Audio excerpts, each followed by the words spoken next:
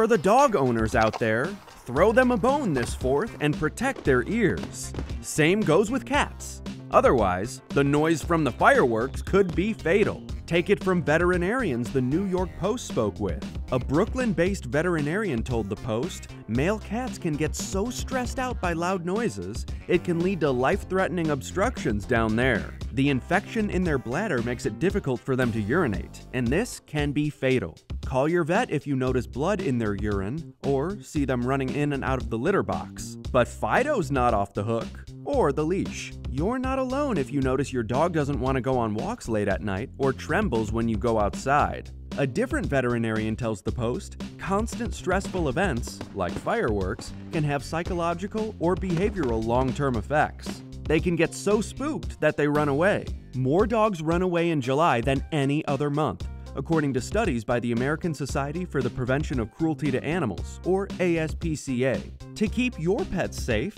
NBC News says make sure all the windows and doors are closed, make sure their ID collar is on and current, or play YouTube videos of fireworks until your four-legged friend gets used to the sound. Loud TV or radio noise can help drown out the fireworks. Taking them for a walk or having playtime before the festivities should tire them out. Another route is to talk to your veterinarian about anti-anxiety medication and give them a practice dose before the big night to see how they'll react.